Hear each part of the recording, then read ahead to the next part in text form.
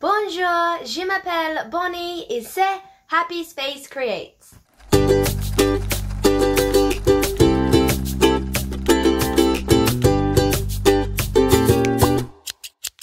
Hello everyone and welcome back to my channel. My name is Bonnie and this is Happy Space Creates. If you are wondering what on earth is going on my channel today, I have been practicing my French. I have been watching Emily in Paris and I have absolutely been loving it, and I know a lot of you at home have been loving it too. I decided to film a video where I round up some of Emily's most iconic looks throughout the series, and I'm going to be showing you where you can get those sewing patterns for you to create the outfits at home, and also a couple of selections of fabric choices as well. I will be going through a little bit about the retail items that are featured in the show. I've tried to track them down as much as I can and have a little bit of info there for you, but mainly I want to be inspiring you to create fashion French chic at home using your sewing machine. So let's get started on the most iconic looks from season 2 of Emily in Paris.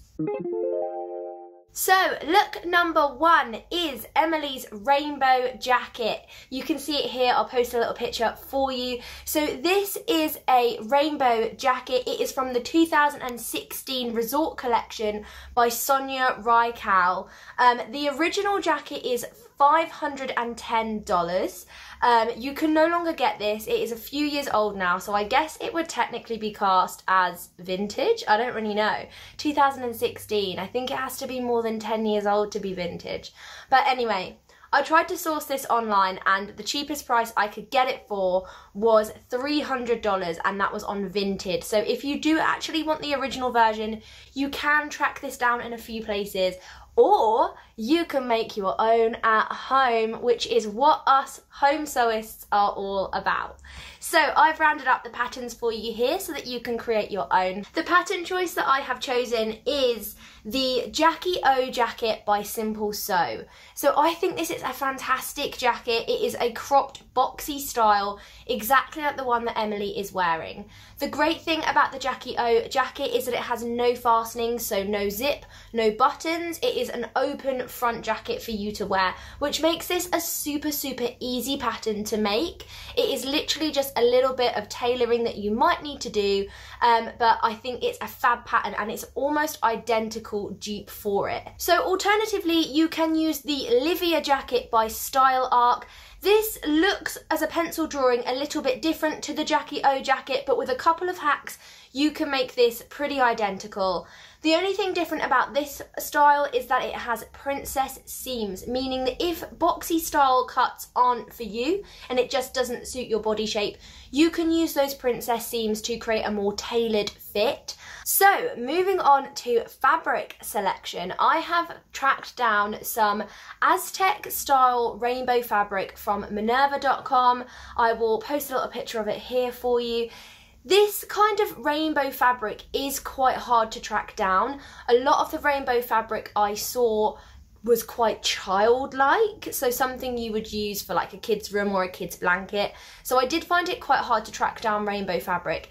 This fabric was the closest I could find that I would consider using for dressmaking. Like I said, it's got a bit of an Aztec feel for it, but the colours are quite similar, and also it has like a nice little texture to it as well. Emily's jacket in the show is more of like a wool type fabric, giving it nice warmth. So if you do find any fabric, track that down. Do comment it down in the box below, because I was searching ages for fabric like this.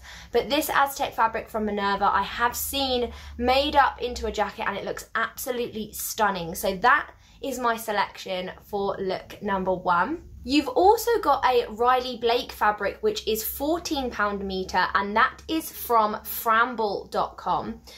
This is like a diagonal rainbow stripe. I feel like the fabric colours are a lot more similar to that of Emily's in the show, except the colours are on a diagonal, so that might make it a lot more interesting to cut onto the jacket. So have a little play about with what you think, but those are my top 2 fabric choices for this look. So look number 2 is worn by Camille, which is Emily's friend that she meets in Paris. There is a little bit of a love triangle going on in the show, but I won't spoil it for you in case you haven't watched it. But yes, Camille is a French lady. She is so chic. I love all of her outfits, and she has got legs to die for.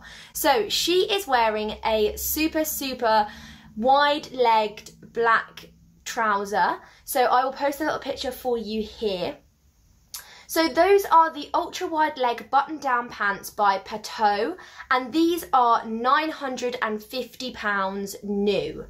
£950 for a pair of black wide leg trousers. But you know what we're gonna do? We're gonna make them ourselves at home using this pattern. So the pattern selection I've chosen for you was really obvious to me. This is the Vogue 9282. I've seen this made loads and loads of times, and I actually think I already have this pattern at home. So this is a beautiful pattern. It has a couple of different trouser options in there for you, and I just feel like it is almost an exact replica of these trousers.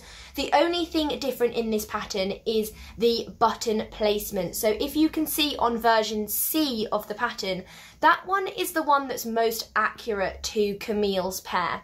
But on Camille's pair, she has 2 gold buttons in the centre and then a little button sort of placket that goes over the top just for extra detail.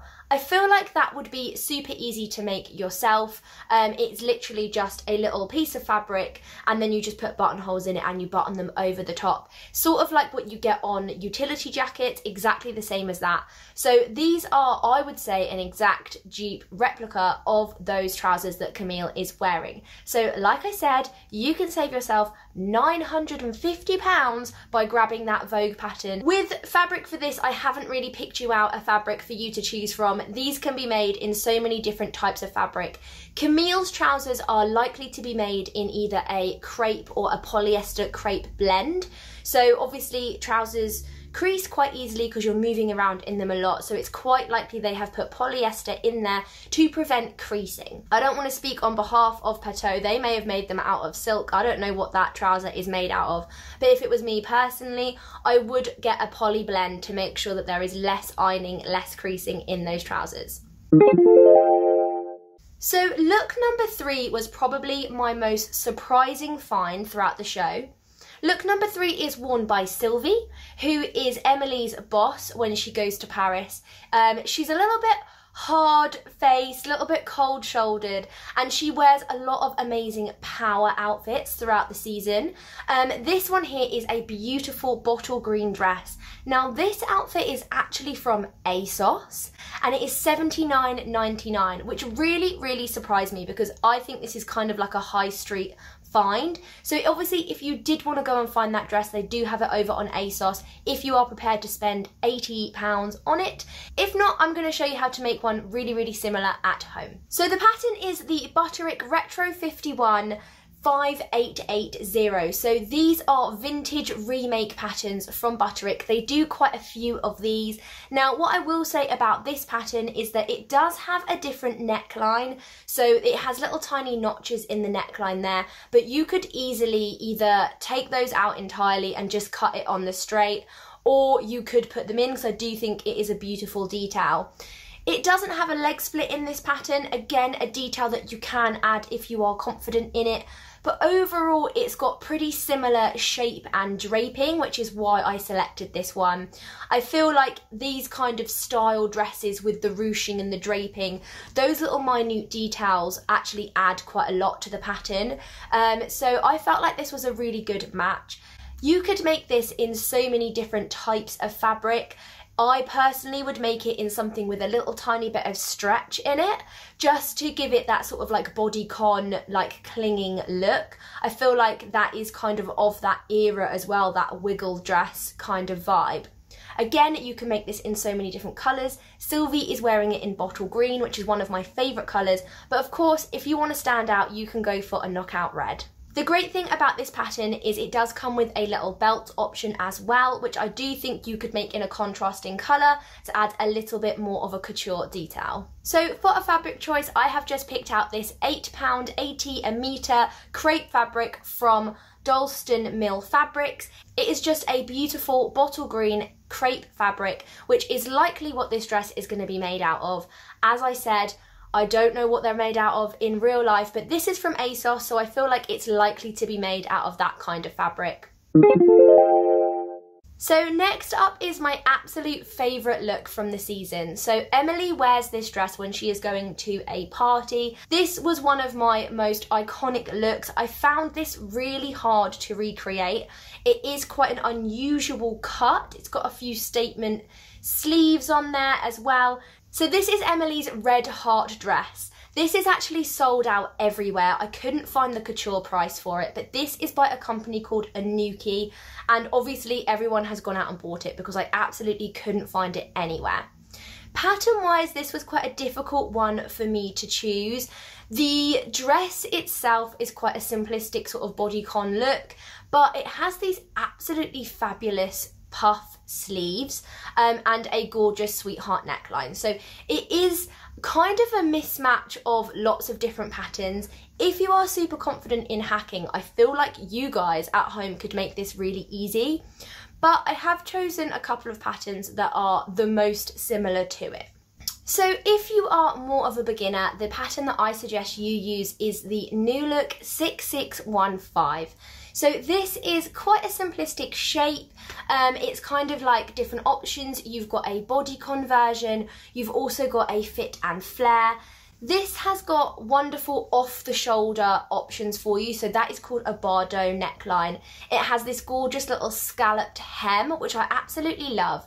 It's not quite the same as Emily's, but I feel like it does incorporate quite a lot of the same sort of vibe. So obviously made in a fabric that is closer to Emily's fabric, you will sort of be recreating quite a similar look for, of course, a fraction of the price.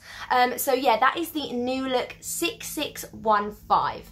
You could, if you're confident, also play about with options of making those sleeves a bit more puffy if you wanted to, but like I said before, the actual shape of the main dress is quite simplistic. It is just those statement puff sleeves. They're sort of like a pleated sleeve that makes it so different. So the fabric selection that I've chosen for you is pretty close. This is the Rose and Hubble heart print fabric. It is a cotton poplin, so it will be a little bit on the stiffer, thicker side. If you're looking for something with a bit more stretch in it, you can go further afield and have a little look. Overall, like I said, I feel like this is a pretty good dupe that you can make at home. Now lastly, one of the most unusual looks from the show. This is worn by Mindy. Now I absolutely love Mindy. This is Emily's friend that she met when she first came to Paris, and she is the most out there kind of character in the show. So she is a singer and she does find herself wearing quite some out there outfits. So she is seen in the second season wearing this absolutely amazing white blazer. On its own, it looks absolutely incredible, but the most interesting detail about it is that it has a built-in cape. Now, capes are super in at the moment. They're seen a lot on the couture runways at the moment, and interestingly, they are also making a way into the bridal kind of fashion as well. I've seen a lot of bridal looks that involve capes. So I was really pleased to see this. I feel like it was really fashion forward, and they are going to be kind of integrating these capes into our fast fashion kind of world that we live in. So I was searching high and low for a pattern, obviously, because a cape is quite unusual. And I did come across the Vogue 1579. So the cape on this is a bit shorter and the neckline is completely different. But I do feel like it was the only pattern that I could find that had this interesting sort of cape shoulder kind of cover up. So although it is not a direct recreation of Mindy's outfits in the show, I do feel like you are getting that little bit of a French touch with this pattern. It does have a cape included, so if you are looking to just be inspired by this look, definitely this is a good pattern to start with. This pattern I do feel like you need to wear with confidence because it is not something that we're seeing in mainstream at the moment, but I am pretty confident that it's not going to be too long till we do start seeing this on the high street. I will leave the fabric choice down to you on this one. I feel like because it is quite a simplistic dress and they do have that statement cape, it might be best made in a plain fabric to allow those details to stand out. Personally, I would love to see it in a crisp white or a powder blue because I feel like those are really trending colours at the moment. So, of course, no French look is complete without a beret. Emily is seen wearing a beret quite a few times throughout the season, and she did wear it quite a lot in season 1 as well. I have found the most adorable reversible beret pattern for you to make one yourself at home. So this pattern is made by Tooth and Eye on Etsy, and it is a super reasonable price of £1.48. So there is no excuse not to French up your look, ready in time for the spring. So those are my favourite looks from this season's Emily in Paris. I hope you have enjoyed this video. Let me know which versions of those outfits you're going to make yourself at home. I hope to see you really soon and you're going to be looking Tres Chic. And if you have liked this video, do give it a little thumbs up. If you want to see more of what my favourite outfits are, do click subscribe down below, and I can't wait to see you really soon. Thanks so much for watching. Bye!